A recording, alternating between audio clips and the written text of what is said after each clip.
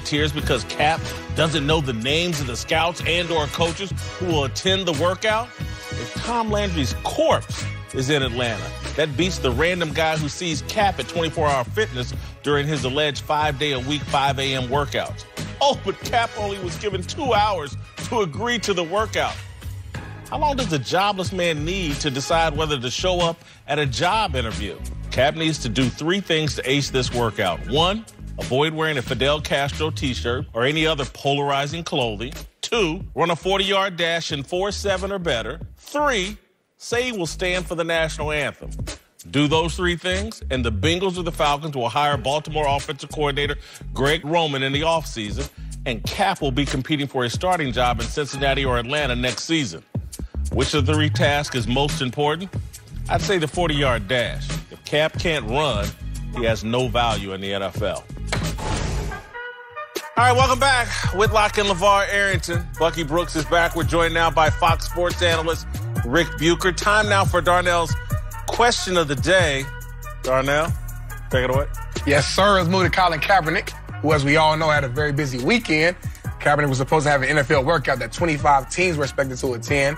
But then he changed the venue at the last minute, put on his own workout for the media that only 8 teams showed up to.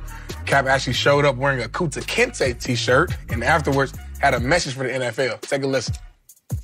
I've been ready for 3 years. I've been denied for 3 years. We all know why I came out here, showed it today in front of everybody. We have nothing to hide. So we're waiting for the 32 owners, the 32 teams, Roger Goodell, all of them to stop running. Stop running from the truth. Stop running from the people. We're out here, we're ready to play. We're ready to go anywhere. My agent, Jeff Nally, is ready to talk to any team. I'll interview with any team at any time. I've been ready, I'm staying ready, and I'll continue to be ready. Now, Cap obviously thinks he's ready, but do you guys think he's serious about playing football? No, not at all. I don't. I've said this for 3 years that ever since he started this was his way of quitting football. The game's too hard for him. He's not built for it. And he's just not built for it. And, you know, I think he proved it this weekend when you run away from a job interview. 25 teams sent real people to go scout him, and he ran. He's talking about Roger Goodell running. He ran. Wow. I do believe he is serious about playing. I just think that his interpretation of reality may be a tad bit off. When you look at the operation of how his workout went, and you're a former scout, Bucky. We scout talent. That's our thing.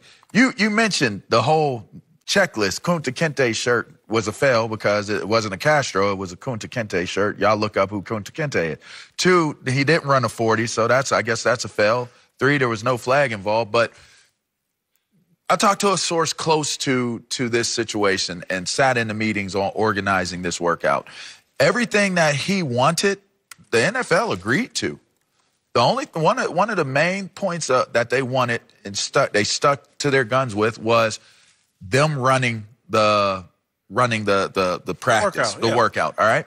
Now he goes and he runs this practice and this workout. But you tell me, all he did was do a warm up. That was not a workout. You want to know what a workout is? Let me tell you what a workout is. Multiple receivers running routes. That's a workout. No simulated pass rushers were involved. You want to see if he can get the ball out and move when the pass rush is coming.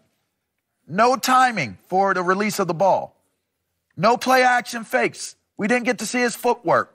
No rollouts. No read progressions. All of these things were going to take place if he worked out at the Falcons facility. All the things that you want to see take place if I'm a scout and I'm going to hire you. One ball, it's great. It went viral. The whole world saw it. You throw a ball, it was deep, it was nice, it was a dime. That does not mean you are ready to go play in the National Football League. There are a lot of other elements that you have to show other than that polarizing moment of him throwing a deep ball. That's great, and that plays a part. But that does not mean you've solidified that you're ready over here to go out and play in the NFL. No, I haven't run these kind of workouts for years as a scout, not necessarily for pros, but for college guys. The one thing that you want to see from guys is you want to see them treat the workout like a job interview. When I was a young kid, my dad used to tell me, look, when you go for an interview, humble and hungry. Presentation matters. Now, in the regular workplace, get a haircut, come in a suit, look like you're ready for the part. I know at a pro workout, you definitely don't show up in a Kunta Kinte T-shirt wanting someone to give you a job. Like that right there ended it for me. And I've been one of his biggest supporters in terms of, look, he deserves to have an opportunity to play in the league because he's better than some of the guys that are backing up. However, when you show up like that, looking like you're ready to box, you're ready to have verbal sparring with owners, why would any owner see to bring you in? Look, the National Football League is a privilege. It's not a right.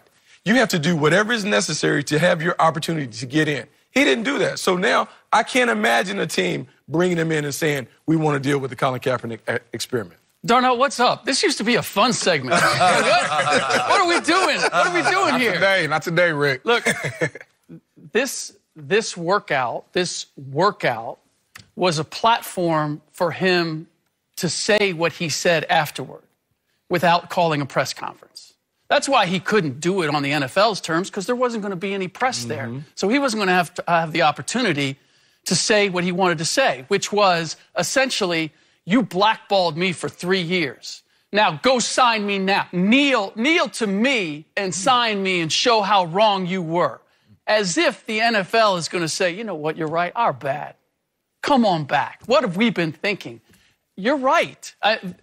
You're right in that his understanding of reality is he's delusional in terms of if he really wants to play. And that's why I just don't believe that he wants to play. I believe that it's something else. Because if it's all about playing, and I don't believe, to be honest, I don't believe either side wanted this to happen. If the NFL wants it to have happen, then you give it a little more of a run-up. You make it an honest effort, and you give him the opportunity to be in his best light. They didn't do that, and then he obviously wasn't interested in trying to combat that. Rick, I'm always defending the NFL, but I know for a fact, behind the scenes, Kaepernick's people, something should happen. Something should happen. He's ready. He's ready. He anytime, any place, I'll show. Okay, anytime, any place. Okay, meet us Saturday in Atlanta. We'll have 25 people there. We'll have a facility. But they called his bluff, and he folded because he doesn't really want to play football, and he doesn't like resistance. And so you're right. He did all this so he could take 90 seconds to utter a statement. No resistance. He doesn't want to play 7-on-7. He doesn't want anybody asking him a follow-up question. He's not built for this. I'm sorry, I'm going to hurt some people. He's not man enough for this.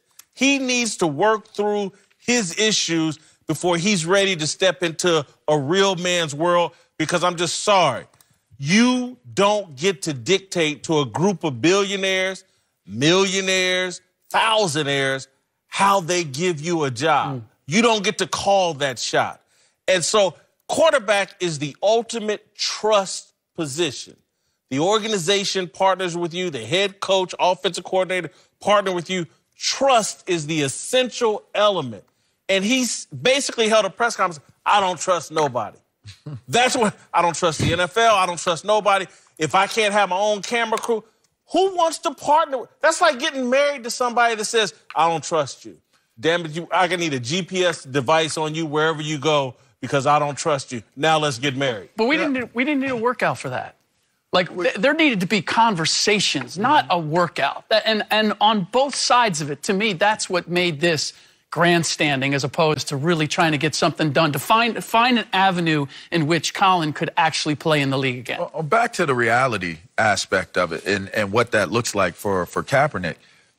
If you're going to have that statement at the end of the workout, and you're thanking the people who are there, you thank them, they've been attacked for 3 years, you made a very clear point that the people that were standing in front of you, you were thanking them. You didn't thank any of the people who got on airplanes from the 25 teams that decided to come watch you on a Saturday that was just for you. You didn't thank the supporters or the people who were behind the scenes trying to make sure that this could be a smooth opportunity for Kaepernick. None of those people were thanked in that moment. So to look at what he saw as reality, these people are supporting me. They knew that that was where the workout was going to be. It was already predetermined that he was going to work out there. All right. When you say we're moving the workout and you don't give the people who are going to run the workout even enough time, travel time, right? You let them know an hour before, and it was an hour and 20 minutes away. All right, you do the math. You do the math. You did not want to have to go through what it was that you were going to go through. If you went out there and you did the exercises exactly the way the NFL were going to do it, you ran a 4.5, 4.6 40. You ran the routes, and the routes were crisp. You were going through your read progressions. If this was made more about football, then we can sit there and we can say, in reality, some of the things that Kaepernick saw and thought may have been on point.